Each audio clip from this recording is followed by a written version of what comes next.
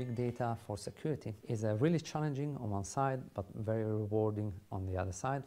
And the main objective is exploring, investigating, providing products on how to help organizations to make sense of the big data they're collecting, to find pretty much new threats, unknown threats nobody is aware of.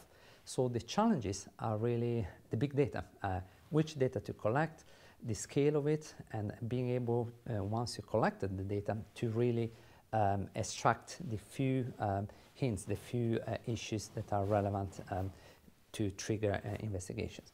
The reward is, of course, detecting as quickly as you can in near time or almost real time these new threats and proceed to remediate to them. There are many examples where big data really helps organizations to find issues, and again, one of these is really related to the unknown threats. So, two examples: commercial threats that are leveraging what they call DJ, domain-generated algorithm, or random-generated strings.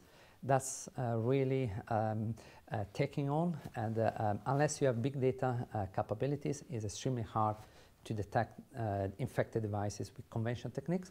Another one that is extremely important is detecting advanced persistent threat, and you can only do that if you have a big data collected over a very long period of time, talking about weeks, months, or years. The main challenge, as we were saying, is collecting data at scale, and some of this data actually is totally irrelevant. Is known being benign, it will just clog servers and your storing capabilities. So you need to be clever when you're dealing with big data and focusing really on the subset of the data where it's more likely to find issues.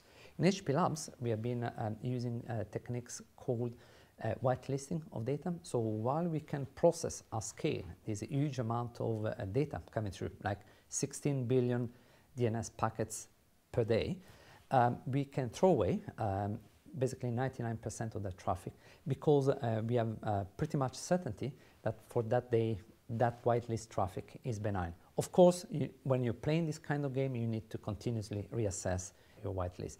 The gain is that now you can just get a fraction of the big data, you can concentrate the analytics, and you can trigger a very subset of alerts. So starting from billion events to 10, 50 alerts that can be processed by a security operations center within organizations. Our direct experience is that customers are really engaging. They know that's a problem.